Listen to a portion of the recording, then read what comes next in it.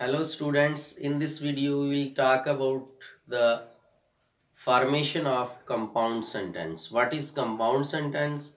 How is it made? Let us take the demonstration for compound sentence. So students, compound sentence is made up of two or more main clauses.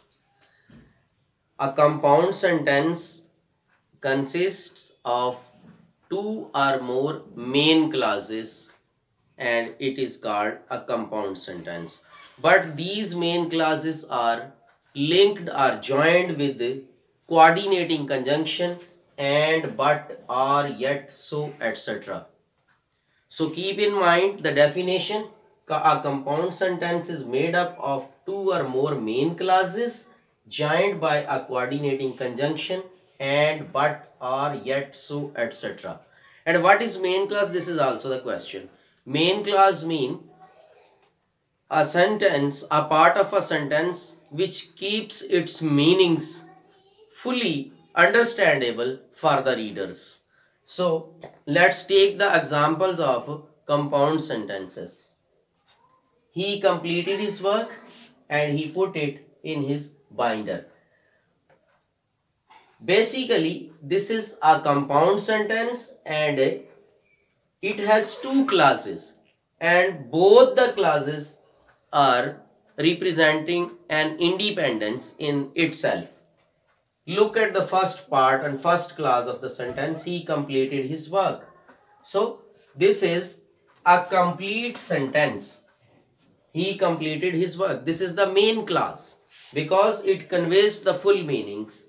And if we ignore this coordinating conjunction and read this sentence, he put it in his binder. He put it in his binder is also a main clause. So these two main clauses are joined with a coordinating conjunction and so as a whole this is called a compound sentence in English grammar.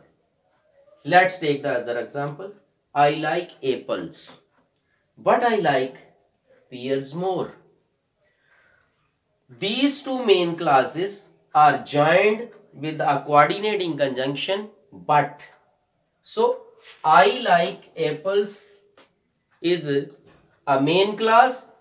I like pears more is also a main clause.